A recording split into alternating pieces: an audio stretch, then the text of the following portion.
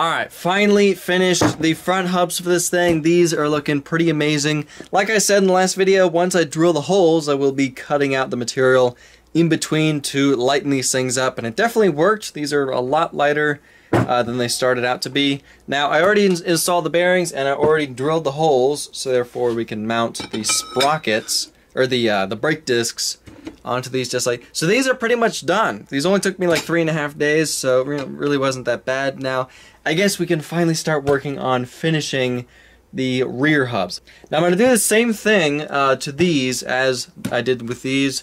You know, once I drill the holes, I'll be cutting out the material in between to lighten these up as well.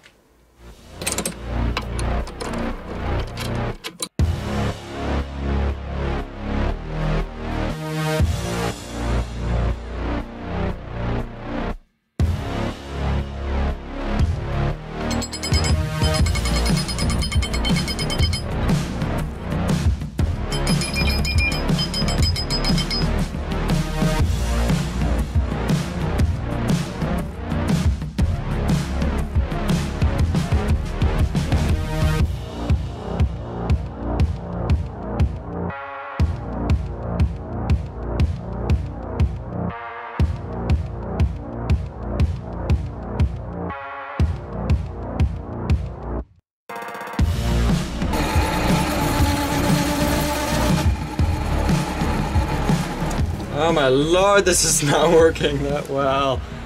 What is happening? I'm gonna try something else, because this is not working.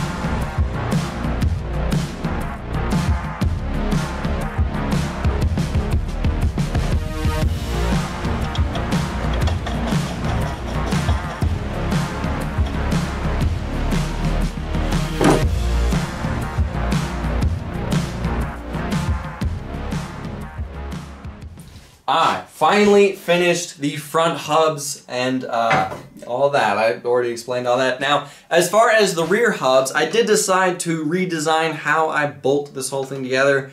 Remember, originally I had this little tiny bolt holding everything together, and I didn't really like that. You guys had a good point in the last video. It's not really the best setup. So I decided to redesign it, and I welded something on and then tapped it to 3/4 by 10. So therefore we have this 3/4 inch nut holding everything together, and then once we finish this project, I'll be able to tighten this to whatever, you know, torque these bearings need, drill a hole through the nut, and put a pin through this, therefore it'll lock it in place. Now, no, I did not forget about putting some type of covers for these bearings. I haven't forgotten about that. I just haven't done it yet. Kind of lazy, just kind of want to do it later on, but you know, I have not forgot about that. Now I decided to finish this part of these hubs and not really film it. I know I didn't film it, but I already filmed it with doing the front hubs. It was the same process, so I've decided to just not film it. Now, as you can tell, we don't have any sprockets on here yet. Now, the new sprockets I bought, remember, the first sprockets I ordered 530, they showed up 520. I ordered new sprockets. This time I made sure that the seller says that they are 530. They showed up as 520. So this time, I contacted the seller, told them what happened. They told me keep those sprockets that they sent, and they're sending me new ones. I am hoping that they are the correct size this time. Once they get here, we'll be able to finally install them on the hubs, finish these, and finally move on from machining, because I've been machining for like 2.5 weeks now, and I kind of want to move on and start working on building the frame. So next week's video is we're finally going to start working on building the frame and start working on all that. But for now, I gotta end this video here. Thank y'all for watching. I'll see ya in the next video.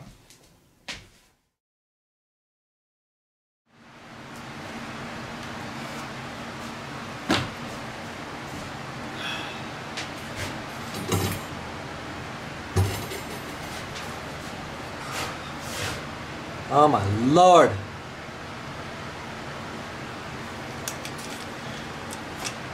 Oh my Lord.